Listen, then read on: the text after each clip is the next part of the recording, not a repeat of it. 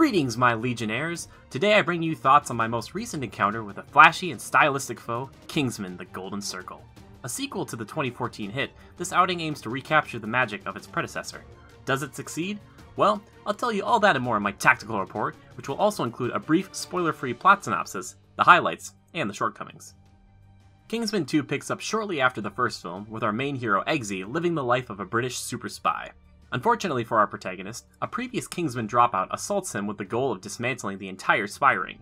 With nowhere else to turn, Eggsy, alongside Merlin, head to Kentucky to enlist the aid of the Statesman, another independent spy organization tasked with safeguarding the planet.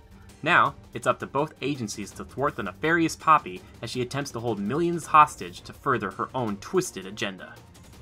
Let's begin as we always do with what makes this particular foe stand out. First and foremost is the ever-prevalent sharp style of the picture. The suits, the sets, and even the glasses all feel like a combination of modern meets retro that really makes each scene feel unique to the franchise. This even translates to the hectic fight scenes, which are overall a sight to behold. Although many things can be occurring at any given moment in a scuffle, the viewer is never lost as to what is happening, which is quite an achievement. One really fun aspect of the film is Eggsy's relationship with his girlfriend Tildy, who happens to be a Swedish princess he saved from his initial world-saving outing.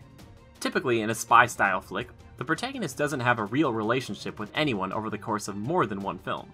Seeing him not only continue this romance with her, but actively think of her on mission, makes him feel much more realistic and relatable.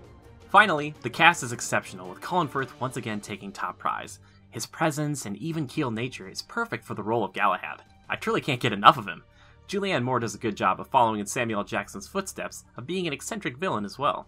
Her base of operations alone is such a fun concept that feels like it was ripped right out of the 50s. Sadly, Kingsman suffers from a myriad of issues, the biggest of which is that it feels like a beat-for-beat retread of the first film.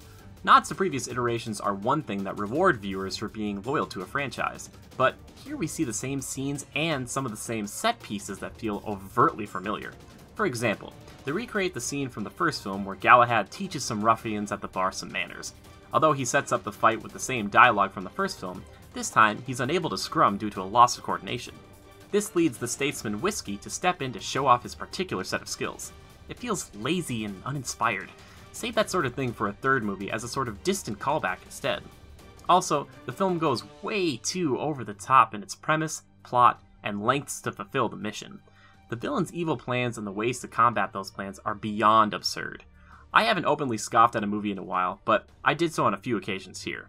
It truly borders on ridiculous and really rips you out of any fun the movie tries to provide. This might be the most depressing thing about it. Kingsman 2 doesn't know if it wants to be a fun action romp or a stressful commentary on society. Either way, it fails at both. Also, the CGI is horrendous. The beginning car chase alone is plumb full of it, but the use of it is prevalent throughout the picture. Lastly, while I really enjoyed the cast, some of them were criminally underutilized. Channing Tatum and Jeff Bridges are both excellent additions to this universe, but they're sidelined for a majority of the film. Hopefully, they'll get a chance to shine more so in a potential follow-up or spin-off.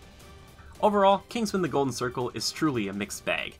While the cast is wonderful, the style is ever-present, and the fight scenes are slick, the constant retreading of the first edition, the desperate attempt to one-up itself to the point of being absolutely ludicrous, and an overabundant use of sloppy CGI means you should think twice before heading out to see this one.